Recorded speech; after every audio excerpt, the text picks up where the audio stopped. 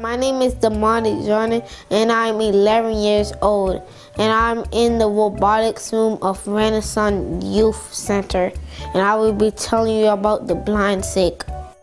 This is an upgraded version of a regular blind stick because a regular one just taps.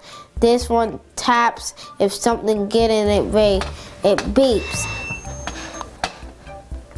So I choose to make this project because it could help people in the visually impaired community because it keeps them safe and out of danger. We use it Arduino IDE to code the Arduino to beep when the sensor is activated.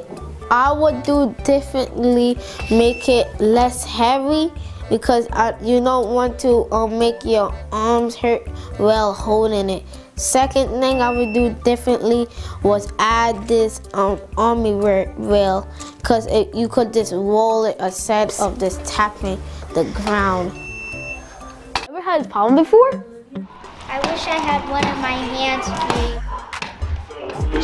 Check out these smart glasses.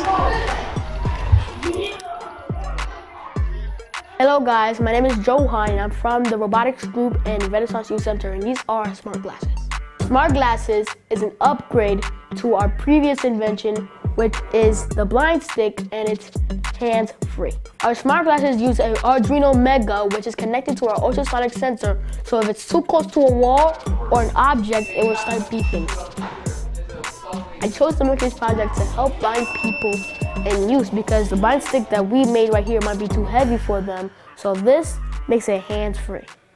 A thing I would do differently is probably make it more comfortable for people because this is pretty uncomfortable for the heaviness on this side. And we probably need to fix our ultrasonic sensor placement because it's going down, so it might mess up the readings.